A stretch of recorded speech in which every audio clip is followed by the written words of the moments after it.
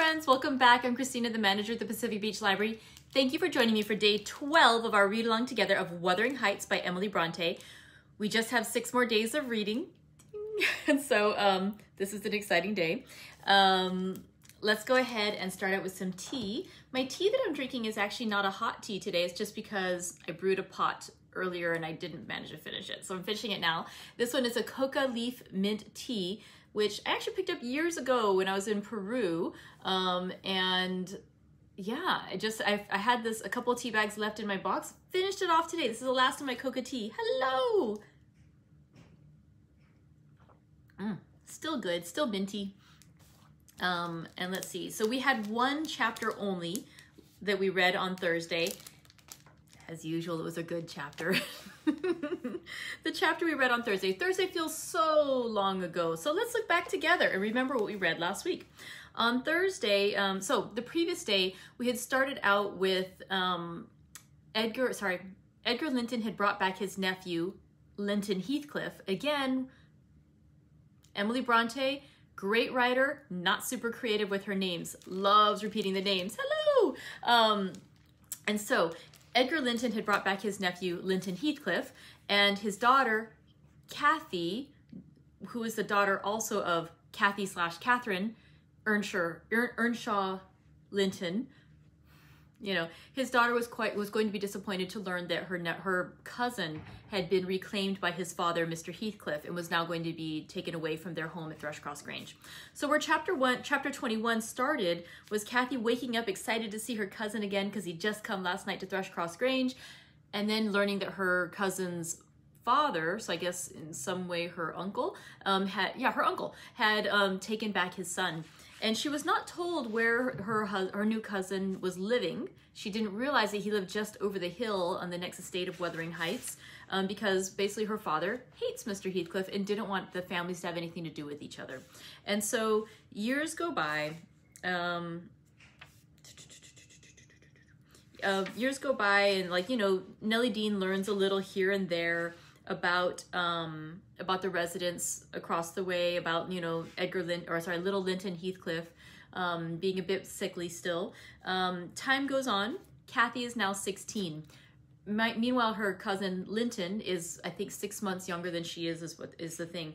So little Cathy Linton turned 16 on the 20th of March. And this is also what would normally seem to be a wonderful day because it's her birthday, but it's also the commemoration of the day when her mother died, because again, her mother lived only 2 years after the birth of the daughter, or sorry, 2 hours after the birth of the daughter. And so because Edgar Linton is still mourning the death of his wife, they don't celebrate the birthday of his daughter. And so instead he spends the day pretty much in solitude and, you know, going over to the kirkyard and, like, you know, at his wife's grave. And so Cathy / Catherine Linton is pretty much alone on her birthday. And so she goes exploring a little bit. She goes exploring with Nellie Dean, and Nellie tries to keep up with her, but she gets further and further away until finally she is met on the grounds belonging to Mr. Heathcliff. And Mr. Heathcliff says, well, who are you? And she's like, well, you must know who I am. You must know who my father is, you know, because she's a nice girl, but she's a little full of herself, because why wouldn't she be? She's always been indulged by her father and all the servants on the estate. And she's like, well, you must know my father. You know, everyone knows my father. And Heathcliff, of course, does know and hate her father. And so he doesn't, you know, he isn't quite nice right away. But then he's like, you know, you're probably gonna be tired. You should probably come back to my place. And Nellie's like, no, do not go back to his place. She's like, oh, I think that sounds like a good idea. I want to go back to your place. All of these characters are warned repeatedly not to do the things that they do that will later bring them trouble. But again, that's the beauty of Wuthering Heights. They always do it. They always go for the thing that they're warned not to do. So Cathy is told very strenuously, don't go. She goes to Wuthering Heights. And when she gets there, you know, she was met, by the way, by Heathcliff with Hareton. And they end up going back, and Cathy says, Mr. Heathcliff says, do you know my son? And she's like, no, I don't know him. And he's like, look closer. Do you not remember him? I mean, like, do you not remember Linton? And then she's like, Linton? Like, I hadn't seen him in years. I mean, she had just seen him for like a few brief hours the night when he arrived at Thrushcross Grange before his father claimed him back the next morning. or took him back the next morning. And so she's like, oh, so you must be my uncle. And it's kind of funny. She says, I thought I liked you, though you were cross at first. It's like, why don't you come visit us? You live so close. All these years you couldn't buy. It's like, your father doesn't actually like me. And so it goes on, and he basically says, you know, he didn't like me because he thought I was too poor to marry his sister. And so, you know, his pride has always been touched by that. And so that's why we're not friendly. It's a little more than that, but and so what ends up happening is that little Cathy / Catherine, I still get confused as to whether to call her Cathy or Catherine, young Miss Catherine is talking with her cousin Linton, and the two of them are talking on their own, and Nellie basically says, you know, she and Heathcliff are having a side conversation. She's like, I don't like this. I don't like what you're doing. And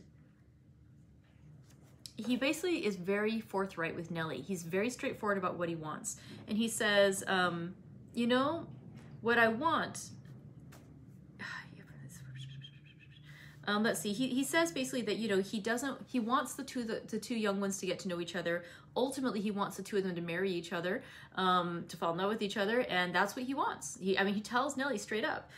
He says, and also, I want it to happen soon because he's, you know, he doesn't esteem his own son very much. You know, like if they get to know each other too well, she will discover his value and send him to the devil. So basically when she really gets to know him, she won't want him. But right now she doesn't know him that well, so she could fall in love with him, you know. And he also says too, now if it'd been Hareton, and he says basically that if Hareton had not been the child of Hindley, his old childhood tormentor, that he would love Hareton, that Hareton is more common with him in spirit and, you know, and in attitude and everything. It just, I'd have loved the lad had he been someone else. And so even though Hareton is also a cousin of Cathy's, he thinks that, you know, because Linton seems so much more refined and that Hareton is so coarse, that she will choose Linton instead of Hareton. And let's see, I think there's another way he phrases it in there too, basically something like how, let's see if I can find the actual phrasing, but it was something along the lines of how Linton seems so good and Hareton actually is good, and he's hoping that he can kind of get her to pick the one that seems good. Let's see if I can find it.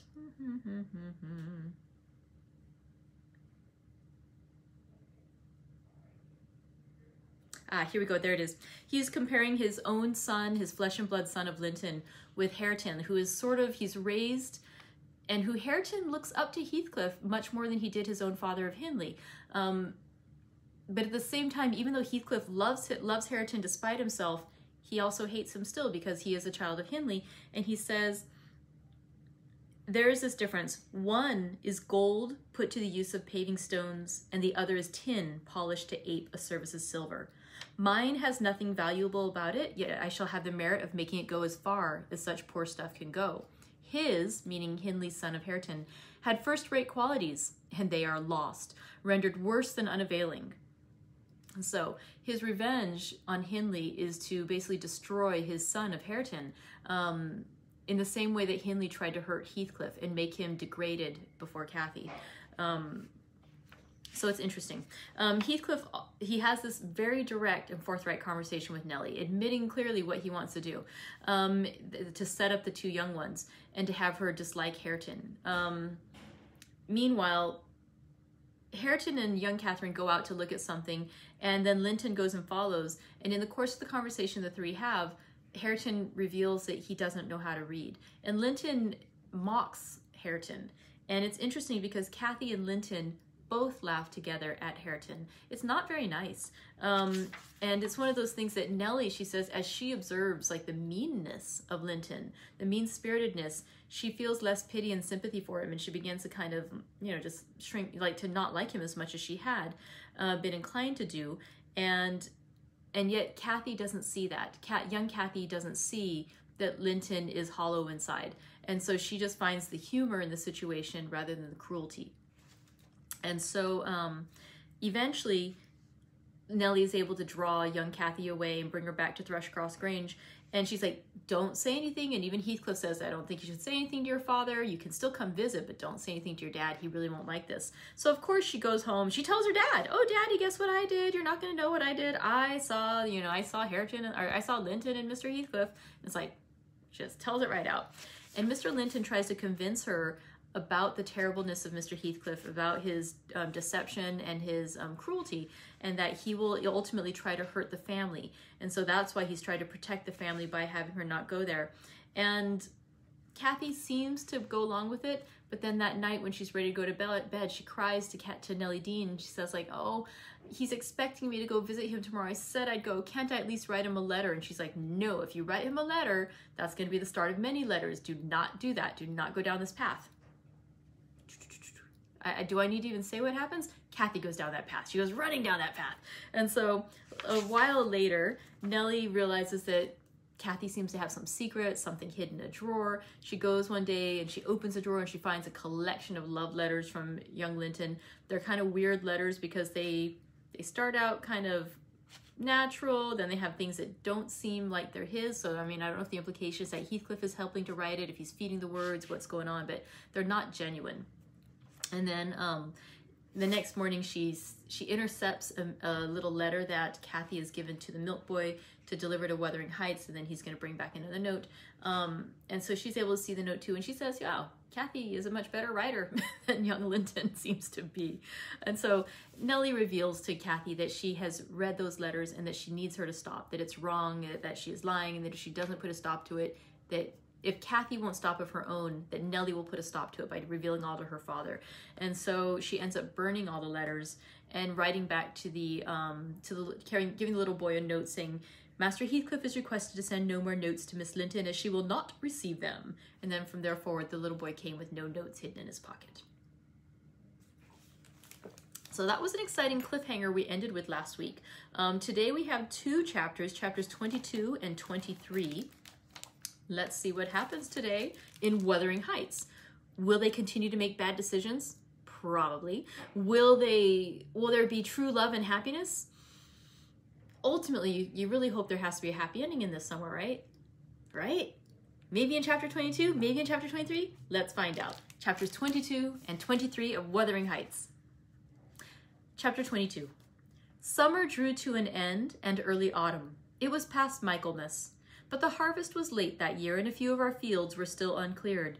Mr. Linton and his daughter would frequently walk out among the reapers. At the carrying of the last sheaves, they stayed till dusk, and the evening happening to be chill and damp, my master caught a bad cold that, settling obstinately on his lungs, confined him indoors throughout the whole of the winter, nearly without intermission. Poor Cathy, frightened from her little romance, had been considerably sadder and duller since its abandonment, and her father insisted on her reading less and taking more exercise. She had his companionship no longer. I esteemed it a duty to supply its lack, as much as possible, with mine. An inefficient substitute, for I could only spare 2 or 3 hours from my numerous diurnal occupations to follow her footsteps, and then my society was obviously less desirable than his. On an afternoon in October, or the beginning of November, a fresh watery afternoon, when the turf and paths were rustling with moist withered leaves, and the cold blue sky was half hidden by clouds, dark gray streamers rapidly mounting from the west and boding abundant rain, I requested my young lady to forego her ramble because I was certain of showers. She refused, and I unwillingly donned a cloak and took my umbrella to accompany her on a stroll to the bottom of the park, a formal walk which she generally affected if low-spirited, and that she invariably was when Mr. Edgar had been worse than ordinary, a thing never known from his confession, but guessed both by her and me from his increased silence and the melancholy of his countenance. She went sadly on. There was no running or bounding now, though the chill wind might well have tempted her to a race. And often, from the side of my eye, I could detect her raising a hand and brushing something off her cheek. I gazed round for a means of diverting her thoughts. On one side of the road rose a high, rough bank where hazels and stunted oaks, with their roots half exposed, held uncertain tenure. The soil was too loose for the latter, and strong winds had blown some nearly horizontal.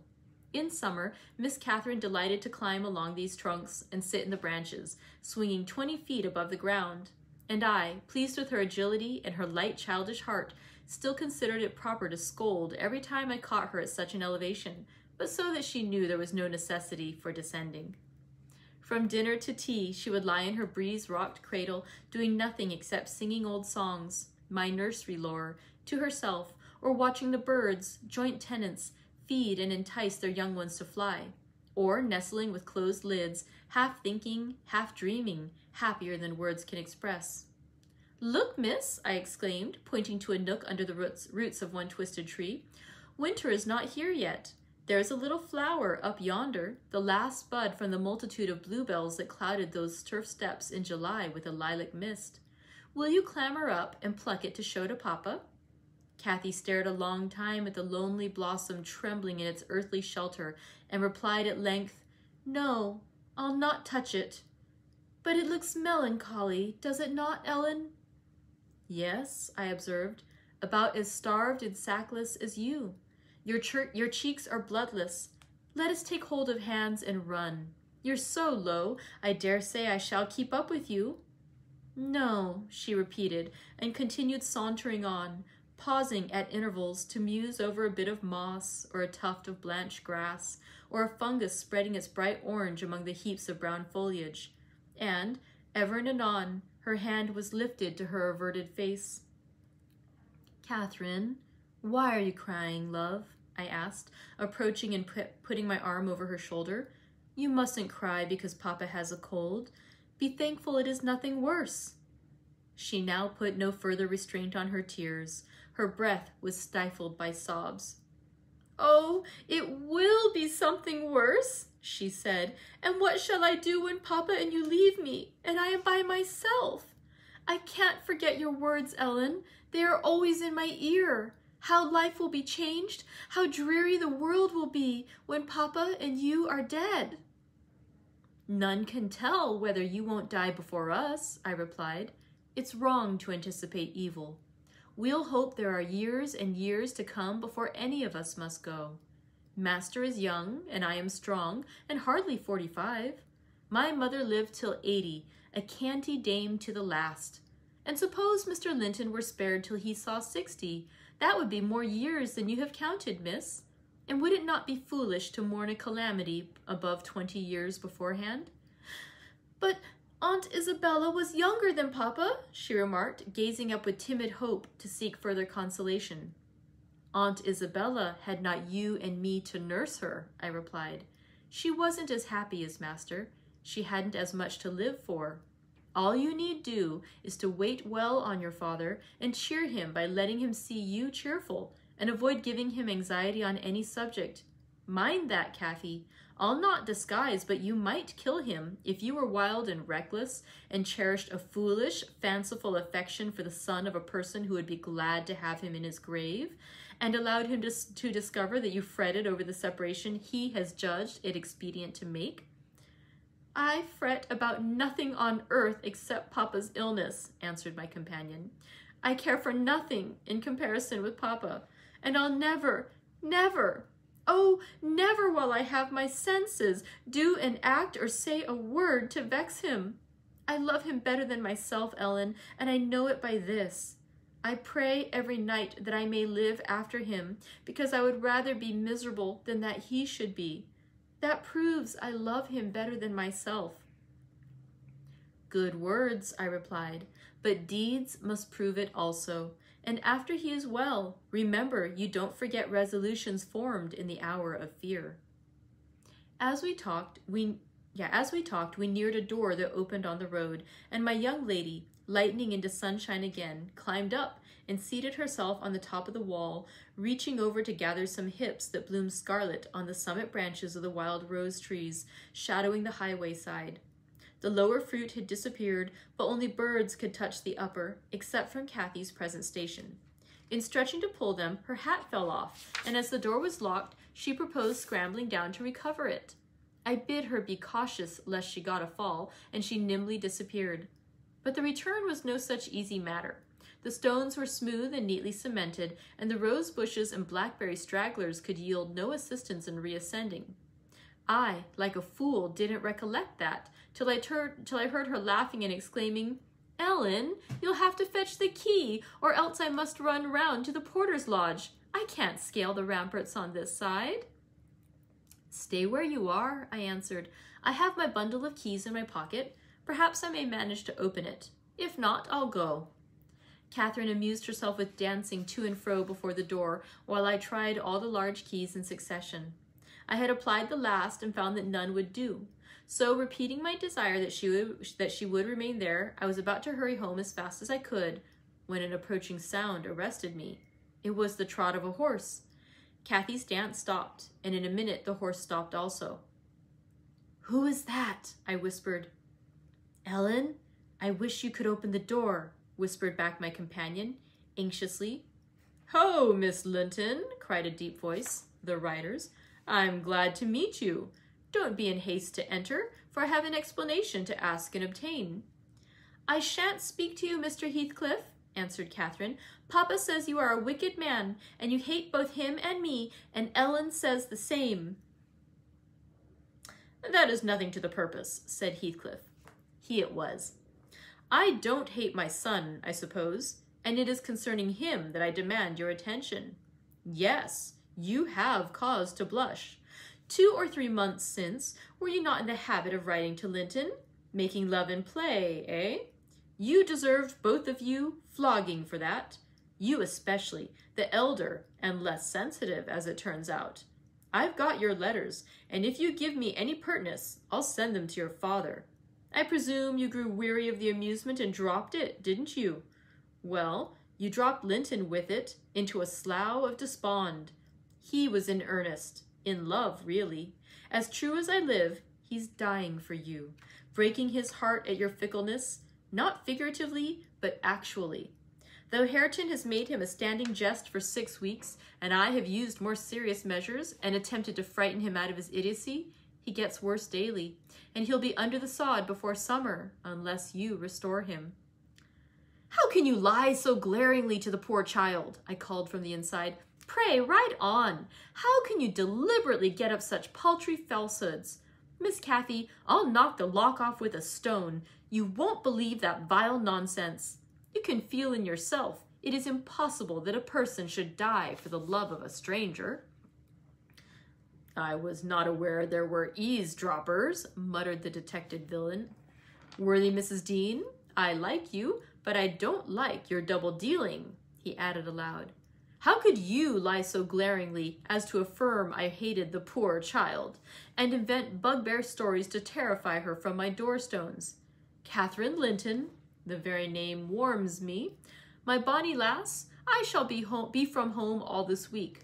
Go and see if I have not spoken truth. Do, there's a darling. Just imagine your father in my place, and Linton in yours. Then think how you would value your careless lover if he refused to stir a step to comfort you when your father himself entreated him. And don't, from pure stupidity, fall into the same error. I swear on my salvation he's going to his grave, and none but you can save him." The lock gave way, and I issued out. "I swear Linton is dying," repeated Heathcliff, looking hard at me, "and grief and disappointment are hastening his death. Nellie, if you won't let her go, you can walk over yourself, but I shall not return till this time next week, and I think your master himself would scarcely object to her visiting her cousin." "Come in," said I, taking Cathy by the arm and half forcing her to re-enter, for she lingered, viewing with troubled eyes the features of the speaker, too stern to express his inward deceit. He pushed his horse close, and bending down observed, "Miss Catherine, I'll own to you that I have little patience with Linton, and Hareton and Joseph have less. I'll own that he's with a harsh set. He pines for kindness as well as love, and a kind word from you would be his best medicine. Don't mind Mrs. Dean's cruel cautions, but be generous and contrive to see him. He dreams of you day and night, and cannot be persuaded that you don't hate him, since you neither write nor call." I closed the door and rolled a stone to assist the loosened lock, and holding it and spreading my umbrella, I drew my charge underneath, for the rain began to drive through the moaning branches of the trees and warned us to avoid delay. Our hurry prevented any comment on the encounter with Heathcliff as we stretched towards home, but I divined instinctively that Catherine's heart was clouded now in double darkness. Her features were so sad, and they did not seem hers. She evidently regarded what she had heard as every syllable true. The master had retired to rest before we came in. Cathy stole to his room to inquire how he was. He had fallen asleep. She returned and asked me to sit with her in the library. We took our tea together, and afterwards she lay down on the rug and told me not to talk, for she was weary. I got a book and pretended to read. As soon as she supposed me absorbed in my occupation, she recommenced her silent weeping. It appeared at present her favorite diversion. I suffered her to enjoy it a while, then I expostulated, deriding and ridiculing all Mr. Heathcliff's assertions about his son, as if I were certain she would coincide.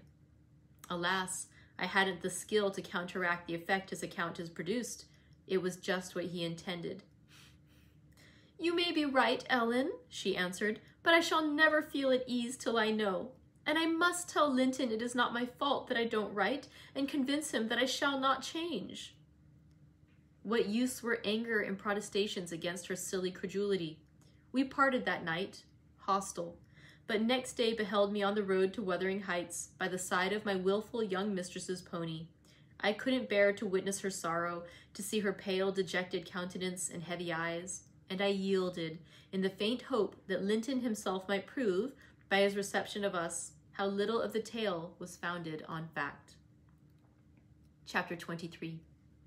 The rainy night had ushered in a misty morning. Half frost, half drizzle, and temporary brooks crossed our path, gurgling from the uplands. My feet were thoroughly wetted. I was cross and low, exactly the humor suited for making the most of these disagreeable things. We entered the farmhouse by the kitchen way to ascertain whether Mr. Heathcliff were really absent, because I put slight faith in his own affirmations. Joseph seemed sitting in a sort of Elysium alone, beside a roaring fire, a quart of ale on the table near him, bristling with large pieces of toasted oatcake, and his black short pipe in his mouth. Catherine ran to the hearth to warm herself. I asked if the master was in. My question remained so long unanswered that I thought the old man had grown deaf, and repeated it louder. "Nay," he snarled, or rather screamed through his nose. "Nay, you must go back where you come from." "Joseph," cried a peevish voice simultaneously with me from the inner room, "how often am I to call you? There are only a few red ashes now. Joseph, come this moment." Vigorous puffs and a resolute stare into the grate declared he had no ear for this appeal. The housekeeper and Hareton were invisible, one gone on an errand, and the other at his work, probably. We knew Linton's tones, and entered. "Oh, I hope you'll die in a garret, starve to death," said the boy, mistaking our approach for that of his negligent attendant. He stopped on observing his error.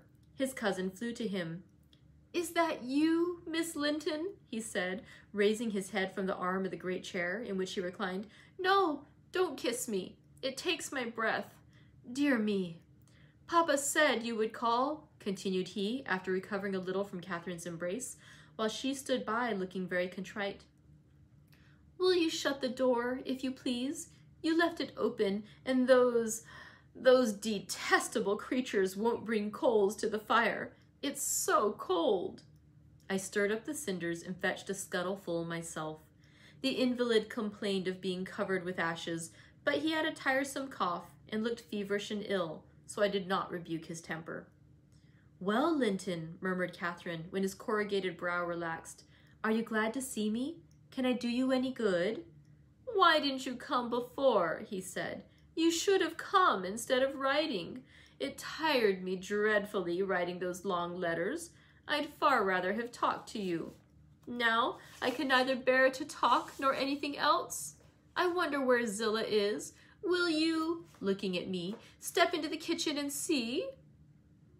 I had received no thanks for my other service, and being unwilling to run to and fro at his behest, I replied, "Nobody is out there but Joseph." "I want to drink," he exclaimed fretfully, turning away. "Zella is constantly gadding off to Gimmerton since Papa went. It's miserable, and I'm obliged to come down here. They resolve never to hear me upstairs." "Is your father attentive to you, Master Heathcliff?" I asked, perceiving Catherine to be checked in her friendly advances. "Attentive? He makes them a little more attentive at least," he cried. "The wretches! Do you know, Miss Linton, that brute Hareton laughs at me.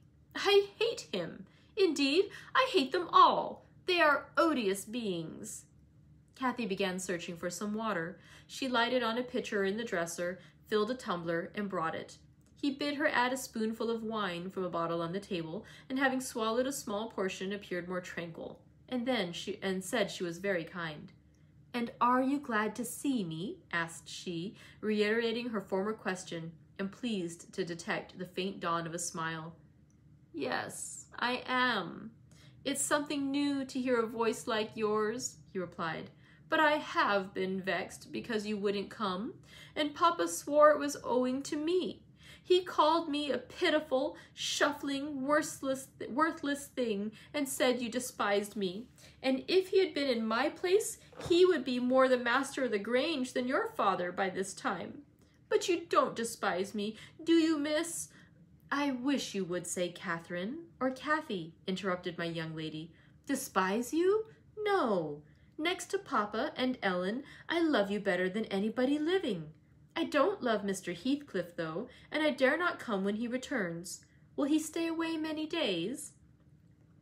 "Not many," answered Linton, "but he goes on to the moors frequently since the shooting season commenced, and you might spend an hour or two with me in his absence. Do, say you will. I think I should not be peevish with you. You'd not provoke me, and you'd be always ready to help me, wouldn't you?" "Yes," said Catherine, stroking his long, soft hair. "If I could only get Papa's consent, I'd spend half my time with you. Pretty Linton, I wish you were my brother." "And then you would like me as well as your father," observed he, more cheerfully. "But Papa says you would love me better than him and all the world if you were my wife, so I'd rather you were that." "No, I should never love anybody better than Papa," she returned gravely.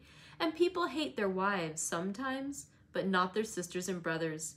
And if you were the latter, you would live with us, and Papa would be as fond of you as he is of me." Linton denied that people ever hated their wives, but Cathy affirmed they did, and, in her wisdom, instanced her own father's aversion to her aunt. I endeavored to instanced his own father's aversion to her aunt. I endeavored to stop her thoughtless tongue. I couldn't succeed till everything she knew was out. Master Heathcliff, much irritated, asserted her relation was false. "Papa told me, and Papa does not tell falsehoods." "Papa told me, and Papa does not tell falsehoods," she answered pertly. "My Papa scorns yours," cried Linton. "He calls him a sneaking fool." "Yours is a wicked a wicked man," retorted Catherine, "and you are very naughty to dare to repeat what he says. He must be wicked to have made Aunt Isabella leave him as she did." "She didn't leave him," said the boy. "You shan't contradict me." "She did," cried my young lady. "Well, I'll tell you something," said Linton. "Your mother hated your father. Now then." "Oh!" exclaimed Catherine, too enraged to continue. "And she loved mine," added he. "You little liar! I hate you now," she panted, and her face grew red with passion. She did, sang Linton, sinking into the recess of his chair and leaning back his head to enjoy the agitation of the other disputant, who stood behind. "Hush, Master Heathcliff," I said. "That's your father's tale too, I suppose." "It isn't. You hold your tongue," he answered. She did, Catherine. She did. Cathy, beside herself, gave the chair a violent push and caused him to fall against one arm. He was immediately seized by a suffocating cough that soon ended his triumph. It lasted so long that it frightened even me. As to his cousin, she wept with all her might, aghast at the mischief she had done, though she said nothing. I held him till the fit exhausted itself. Then he thrust me away and leant his head down silently. Catherine quelled her lamentations also, took a seat opposite, and looked solemnly into the fire. "How do you feel now, Master Heathcliff?" I inquired after waiting 10 minutes. "I wish she felt as I do," he replied. "Spiteful, cruel thing. Hareton never touches me. He never struck me in his life. And I was better today. And there!" His voice died in a whisper. "I didn't strike you," muttered Cathy, chewing her lip to prevent another burst of emotion. He sighed and moaned like one under great suffering, and kept it up for a quarter of an hour, on purpose to distress his cousin apparently, for whenever he caught a stifled sob from her, he put renewed pain and pathos into the inflections of his voice. "I'm sorry I hurt you, Linton," she said at length, racked beyond endurance, "but I couldn't have been hurt by that little push, and I had no idea that you could either. You're not much, are you, Linton? Don't let me go home thinking I've done you harm. Answer! Speak to me." "I can't speak to you," he murmured. "You've hurt me so that I shall lie awake all night, choking with this cough. If you had it, you'd know what it was, but you'll be comfortably asleep while I'm in agony and nobody near me. I wonder how you would like to pass those fearful nights." And he began to wail aloud for very pity of himself. "Since you are in the habit of passing dreadful nights," I said, "it won't be Miss who spoils your ease. You'd be the same had she never come. However, she shall not disturb you again, and perhaps you'll get quieter when we leave you." "Must I go?" asked Catherine dolefully, bending over him. "Do you want me to go, Linton?" "You can't alter what you've done," he replied pettishly, shrinking from her, "unless you alter it for the worse by teasing me into a fever." "Well, then I must go?" she repeated. "Let me alone, at least," said he. "I can't bear your talking."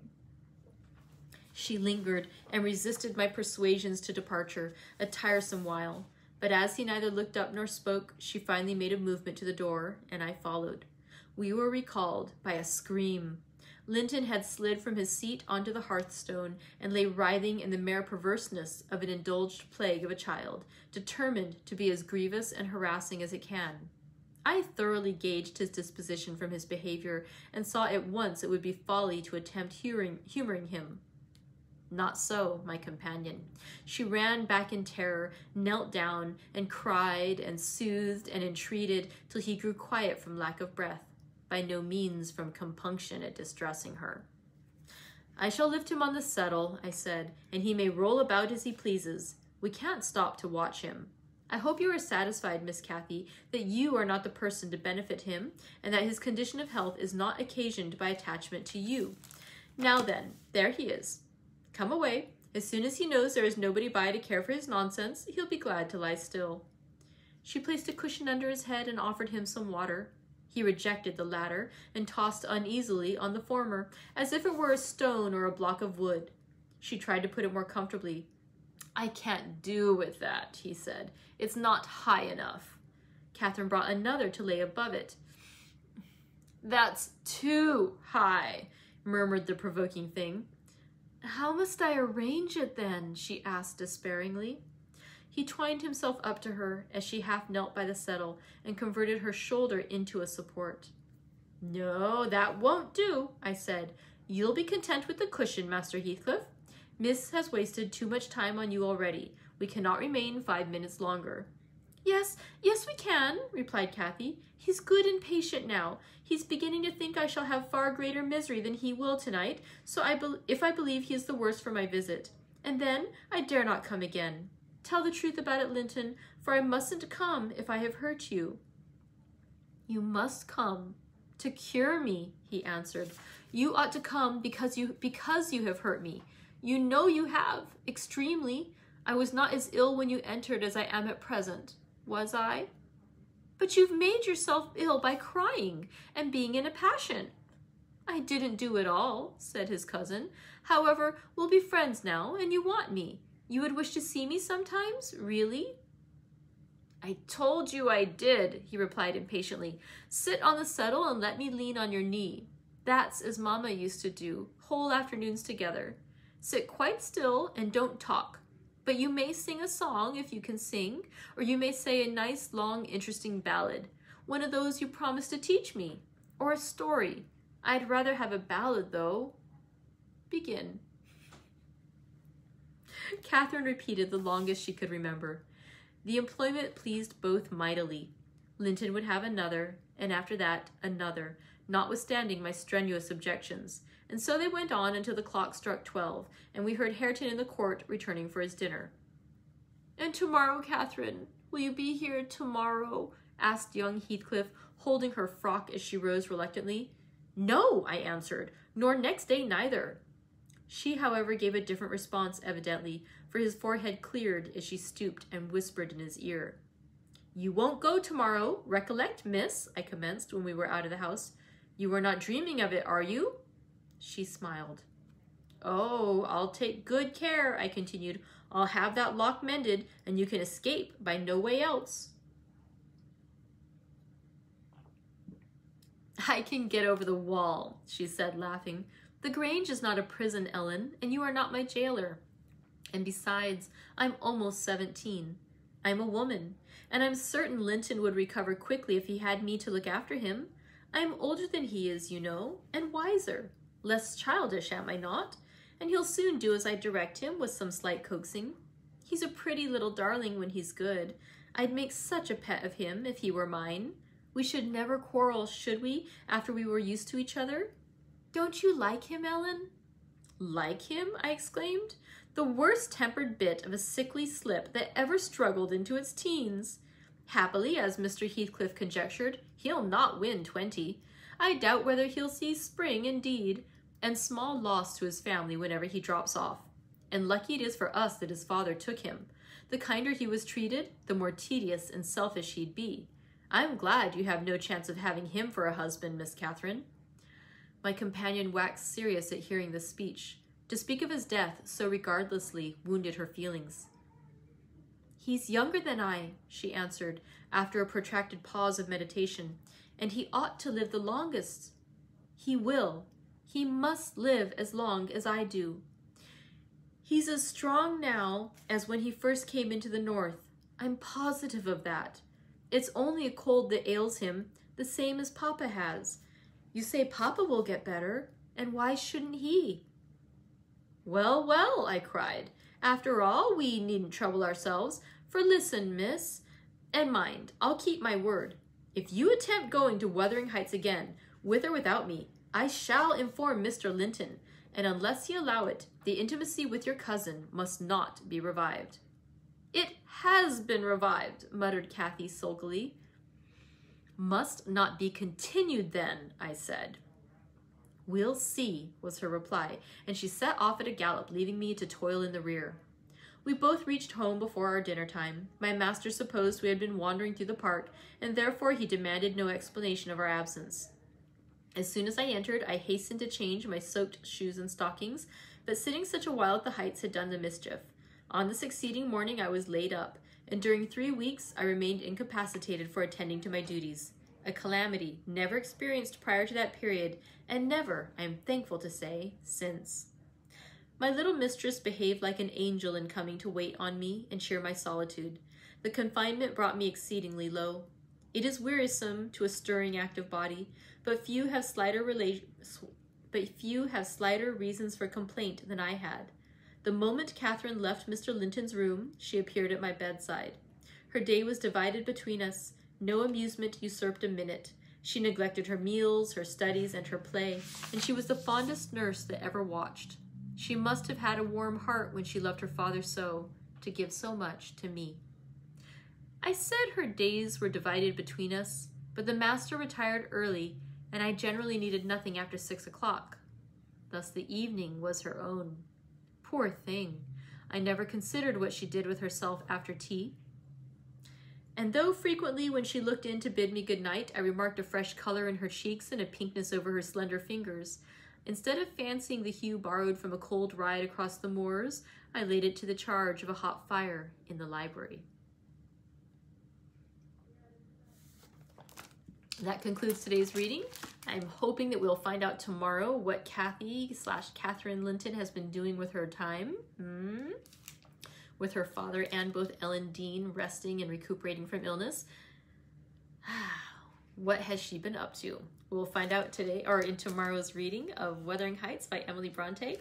Oh, we have, not even 100 pages yet to go. Oh, it's so exciting. Okay, so I'll see you tomorrow. Suspicious goings on out there at Wuthering Heights and Thrushcross Grange. We'll see what happens tomorrow in our continued reading of Wuthering Heights by Emily Brontë. Thank you very much for joining me today. I hope to see you tomorrow for more book. Bye!